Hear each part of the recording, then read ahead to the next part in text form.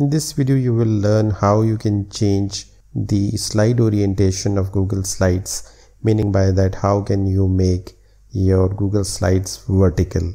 This is a quick tutorial, there is no need to skip that.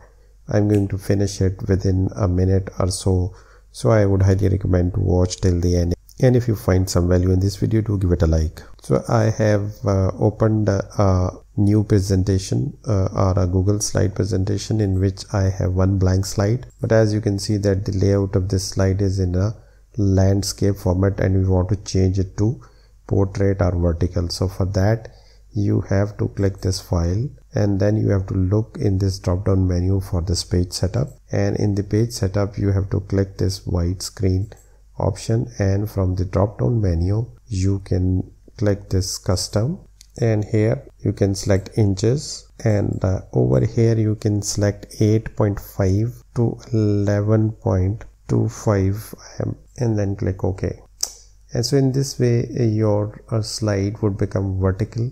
You can create the letter size or A4 size slides in this way, as I have done the slideshow, and you can see that this is not the landscape, rather it is a portrait or a vertical slide. That's how you can create the vertical slide in Google Slides. Thanks for watching. Like, share and subscribe.